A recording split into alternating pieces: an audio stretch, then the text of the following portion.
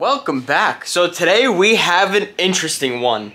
We have an Audi R8, I want to say V10 Quattro, I think it is. And it's a front lip that had been ordered and damaged, I mean severely, in shipping. So they made a separate seam going all the way across, and whether they dropped the box that this was in, or they dropped something on top of this, I mean the whole lip on the seam has cracked, along with a couple other more structural parts, like this, that clip right into the bumper, all along the top section up here, which this is the back. That really isn't seen too much. But then we have the real important parts, which is what's seen. And as you can see right here, I mean, it is thoroughly ruined. So what we are going to do is take all this, and we're going to bring this back to life. So what I want to start off with doing is taking all of the lifting portions, and I want to make sure that's down and sturdy. So let's get into that.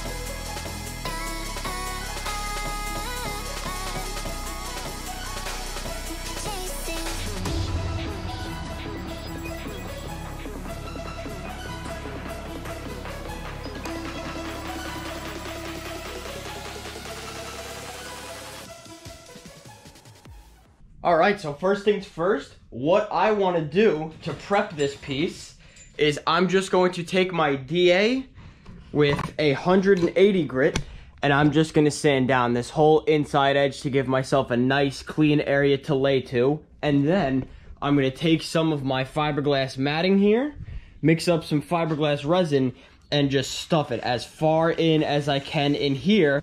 That's the plan for right now. Let's get to DAing.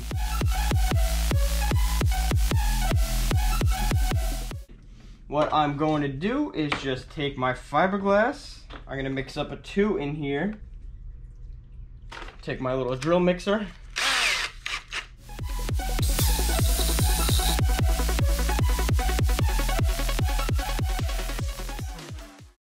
Alright, now that whole inner line is DA'd down, I'm just going to take my 70% isopropyl alcohol, and I'm just going to go over everything I just sanded.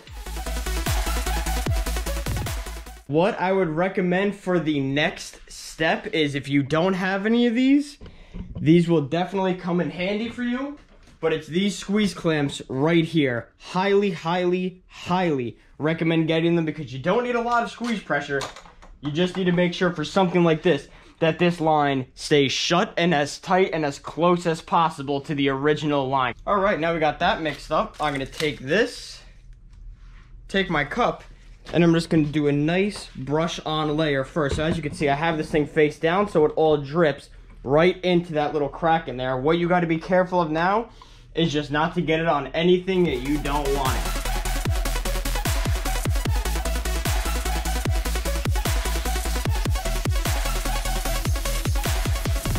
Grab one little piece of my fiberglass.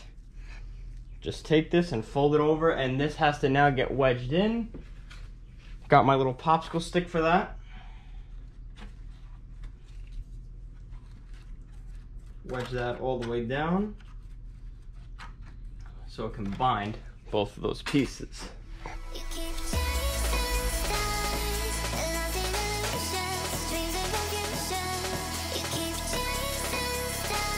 Alright, so step 1 is done. We have this now curing in here. What I did was, obviously, I laid my resin in, took my fiberglass, laid the fiberglass in, resin over that, and now down here, I put an extra layer and added a little bit of carbon just to give that middle some rigidity, just so when I go to flip this right in the middle, it doesn't start to bow out. Just so it doesn't bow out and then re-crack, because I'm going to then have to take this side, I'm going to have to do the same thing to this flip side.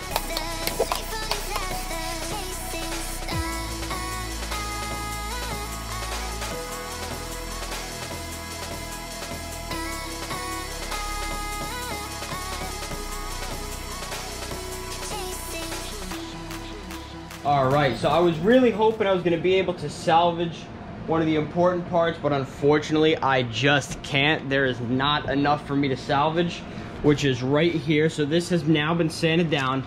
Sanded this thing down with 180 grit. And all this whiting that you see is just where the resin released from the carbon. So what I'm gonna have to do for a patch is I have to lay a whole new piece of carbon there, which, you know, it sucks. It's gonna change it up a little bit, but you need the structure right there, because that is right where the front of the lip is. That's gonna see the bulk of the rock chips, the bulk of pretty much everything that you're gonna be throwing at this. So what I have to do is I have my carbon already laid up. I'm going to take a little bit of my resin and just apply a nice thin layer of resin and then lay down that carbon. So what I'm gonna do now is shape this thing up a little bit, the carbon, and once I lay that resin down, I'm gonna lay the carbon right on top of it. And I have some of my resin release tape over here, if I can get the right draw, my resin release tape, and I'm just gonna lay that all through this side so it can conform properly to this edge, just so it's a nice fresh piece of carbon and it's mint perfect. So let's start doing that.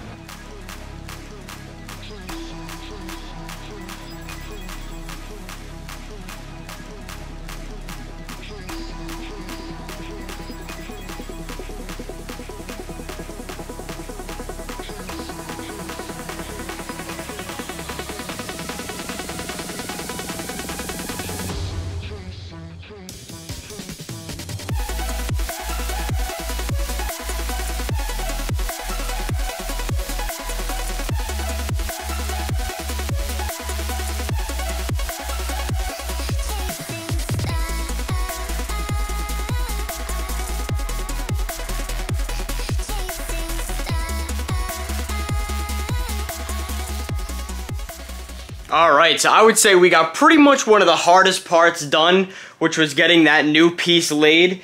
So, from all those little divots and scratches that were in there, you can now see we have a nice fresh piece of carbon now laid.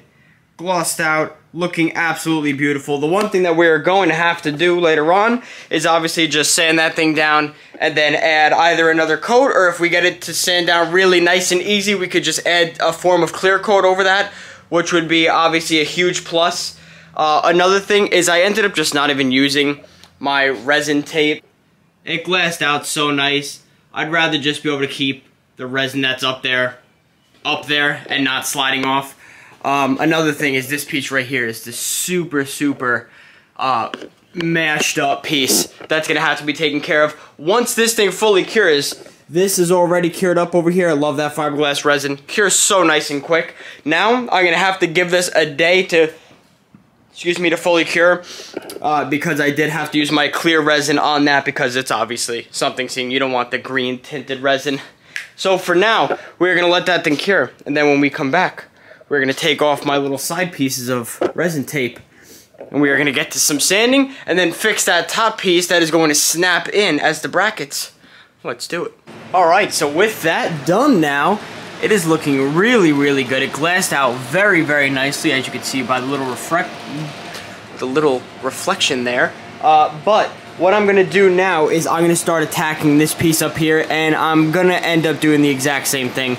So I'm going to make a nice little cutout so that it's all the same exact style right over here, a nice piece of carbon, and just do the same layup with this. Let's do that.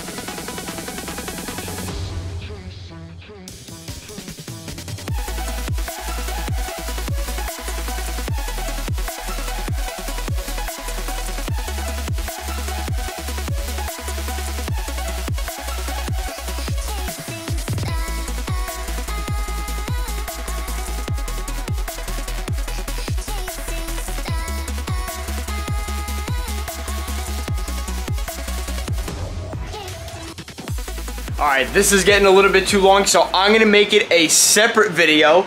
But we just got our resin tape off of here, and it's looking good. It's looking really good. So what this has to do now is I'm going to let this thing cure for the remainder of the time, because it needs a little bit more time before I could sand it, which is, again, well, not again, but which is why I want to make it a separate video. So I'm going to let this thing cure in the sun for a little longer, and then we could sand it down fully, add another layer, and then hopefully that'll be it. Because then this down here just has to get sanded, and then clear. We can put some clear on it. I still don't know if I want to clear it, or if I want to just do another coat of resin. We'll figure that out. I'll see you in the next one.